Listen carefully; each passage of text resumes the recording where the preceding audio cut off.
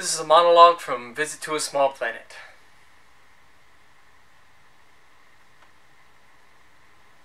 Now this may come as quite a shock to you, but last night your father tried to kill me. At about midnight, I woke up and all of a sudden there he was, standing over me with this crazy gleam in his eyes, holding a pillow, all ready to smother me to death. So I sat up and said real calm, "Hi, Mr. Spaulding, what can I do for you, sir?" But then he just lost his head and started screaming. "Mayberry!" he screamed. "If you don't stop making those funny noises in your sleep, me, who never makes a sound, I'm gonna shove this pillow down your throat!" And he would, too.